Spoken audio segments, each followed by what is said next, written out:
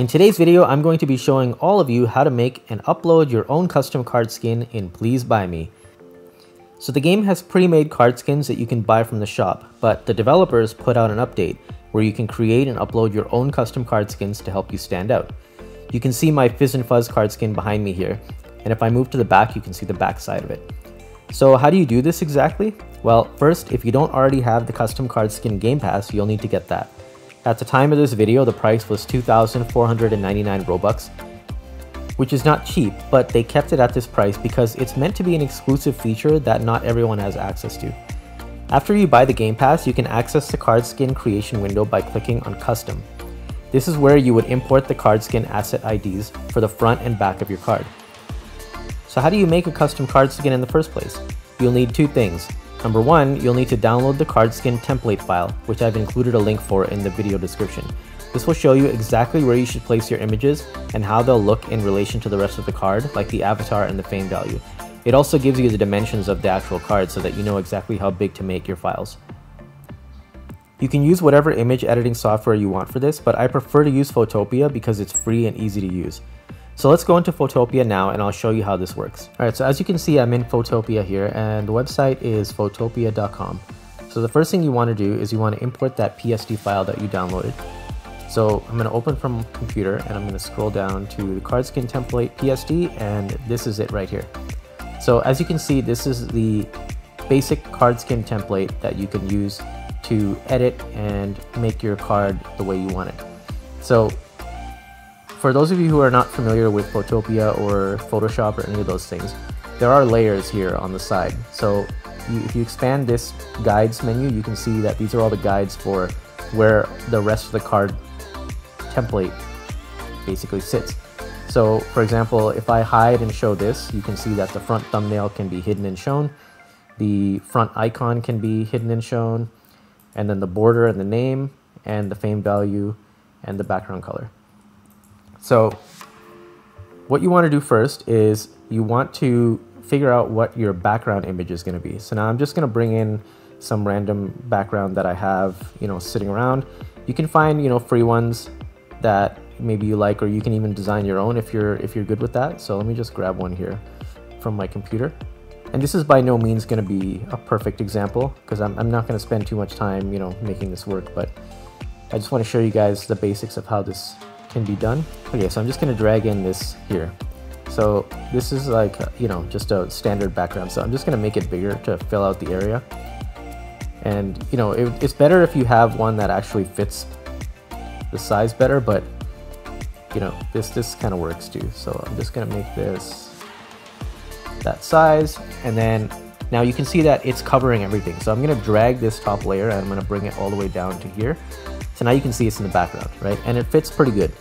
So the next thing you want to do is you want to add in any graphics or whatever you want. So I'm going to create a new layer. So down here you can see there's a little piece of paper that looks folded over. That's the new layer button. So if you click this, now it's added a new layer here. So anything that I drag into this layer will be, shown in the foreground, just like how I did the other one for the background. So I'm just gonna grab, I don't know, this angry tomato that I always use in every picture. So, I'll scale this down.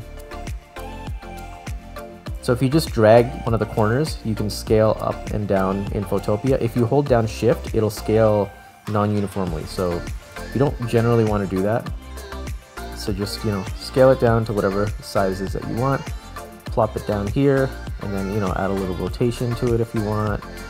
Now this has a background image, so I'm just actually gonna get rid of that. So if you click the magic wand and then tap on the element that you want, the layer is not selected, so you have to make sure that the layer is selected, and then you click on it and you'll see that it'll outline everything.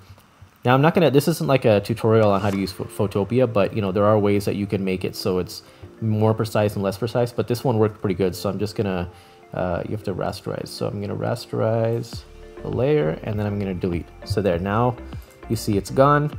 And now I have my angry tomato here. And then, you can do things like you can do blending options.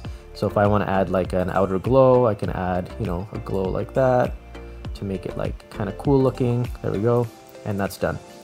So there it is. There's my template. So now what you want to do is before you export this, you want to hide the guides basically. So I'm going to hide everything. I don't know why there's another layer here, but I'm just going to hide everything that is not what I want to upload. So this is basically the card skin that I've made, right? So I'm going to save this now as, I'm going to export it as a JPEG, okay? And I'm going to call it card skin example. You guys probably can't see this window, but and I'm going to save it there, okay? And then, so that's saved. Now, if you want to do the back, right, that's the next thing you want to do. So I'm just going to do, for the back, I'm just going to grab this tomato and I'm just going to, you know, move him over here and I'm going to make him bigger. Of course, you know, you would make the back look different or better, for example, but I'm just kind of giving you an example of how this could work. And then I'm just going to rotate him a little bit in the opposite direction or something. So that way we know that this is the back, right?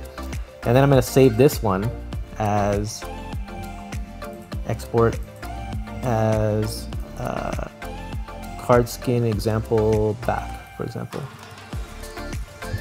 Okay, so I've got my two things saved now. Now what you want to do is you want to head over to the Roblox website, okay?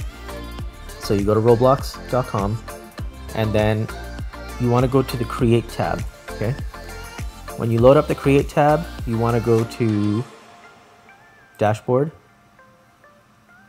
and then you want to go to Development Items on the right, okay? And then you want to go to Decals over here.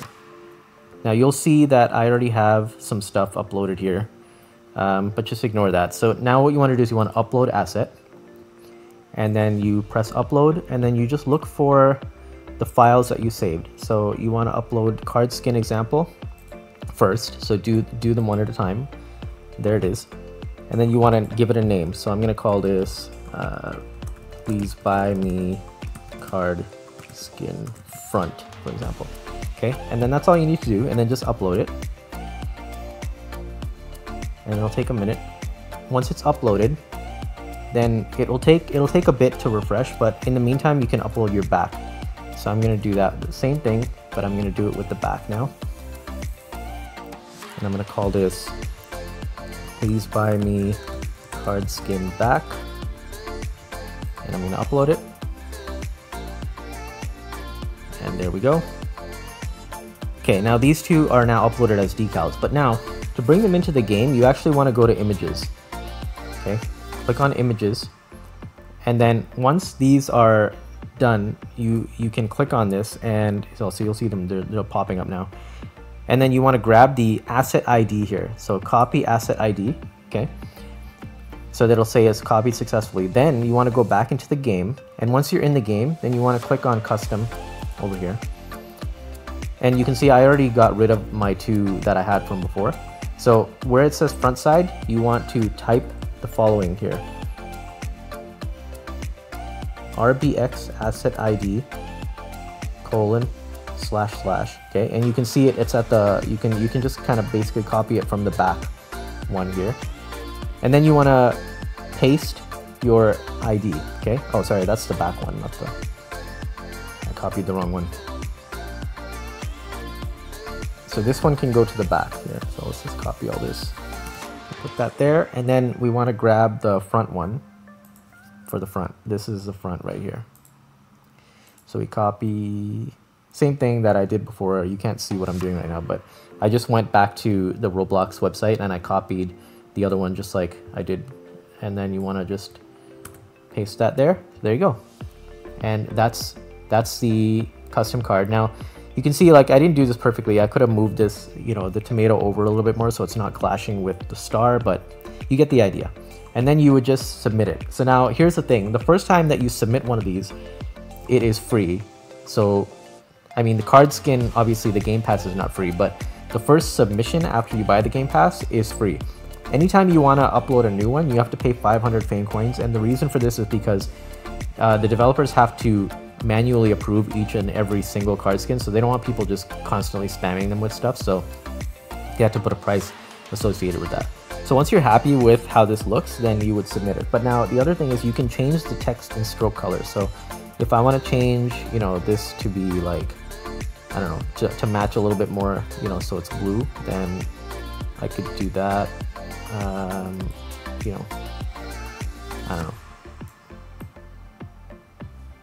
So that will change, like, you know, the way the background looks. And then you can also change the card stroke color, you know, like that. And then that's it. All done. So if I submit this, it'll go into the queue. I'm not going to submit this obviously because I already have my own card skin, but this would go into the queue, and then it didn't take them too long to approve it when I did it, but I guess the longer you wait, the bigger the queue might be, but I think they're pretty on top of it, so you should be good. So that's pretty much it. That's how you do it. Hopefully this tutorial was helpful, and if it was, please drop a like and subscribe, and we will see you in the next one.